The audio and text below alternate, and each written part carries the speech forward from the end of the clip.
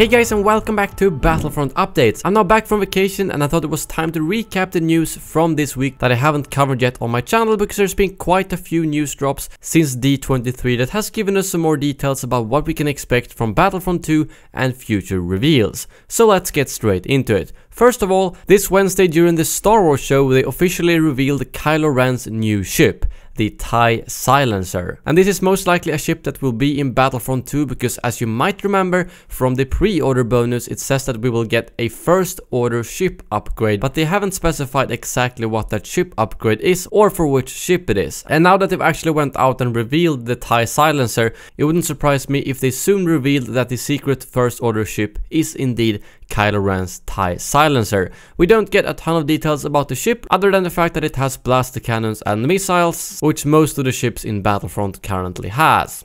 Moving on, a new image was also revealed from Vardos, Iden Versio's home planet. This image was actually found on an article at StarWars.com. However, now that I'm back home and wanted to check it out, it seems like they've removed the image for some reason.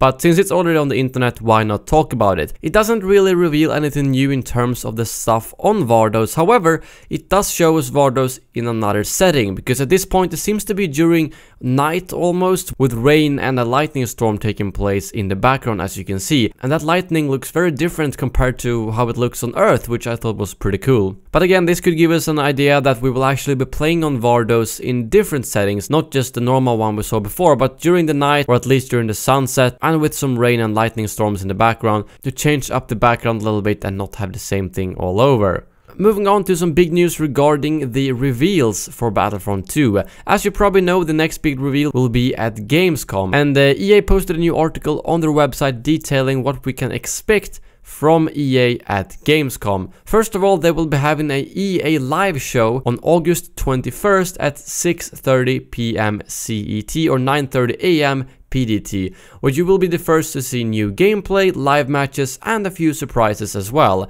And then there will be hands-on gameplay between August 22nd to 26th, where they have nearly 400 gameplay stations available for both Battlefront 2, Need for Speed Payback, FIFA 18, Battlefield 1 in the Name of the Tsar, as well as a couple of mobile games. And they also mentioned that some of the top content creators and influencers in the world will be producing content right from the EA Business Lounge, capturing gameplay footage, making stories, and streaming directly to you from the show floor, with content coming from Battlefront 2 and so on. So that sounds very similar to EA Play, and I will most likely be there myself in person to hopefully be able to provide you with similar content to what I did at EA Play, with a live stream, with some content and all that kind of stuff. I don't have any official word on that, but at least that's my hope, because I thought it was a lot of fun to be able to actually do a live stream from location, especially since Dennis Branwell joined me as well. But now you know what to expect there, and just to remind you, they have said that we will be getting a look at Starfighter Assault,